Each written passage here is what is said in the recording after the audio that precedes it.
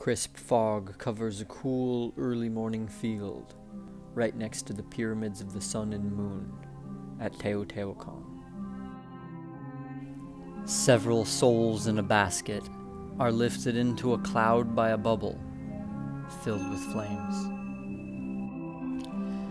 The pyramids are a language that stand the test of time to deliver unmistakable messages down through the ages.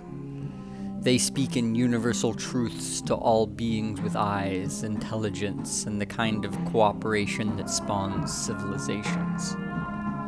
Many of the messages permeating the pyramids are difficult to decipher, but some of them are as solid as stone. The first phrases of this megalithic language, written in the form of monuments, becomes crystal clear from the high vantage of a basket suspended from a balloon.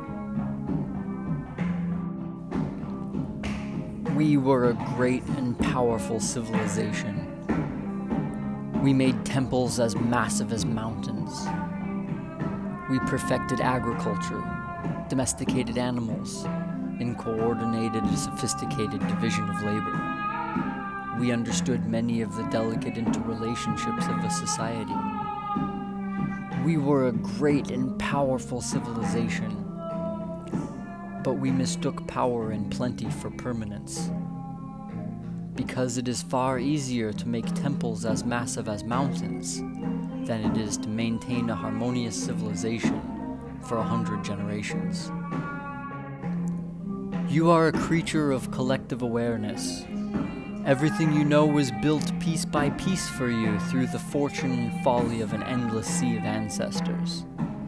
The words you know, the clothes you wear, the food you eat, the tools you use, it is all an intricate pyramid built brick by brick, and you stand at the apex.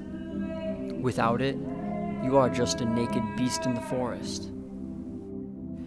We created a vast collective awareness.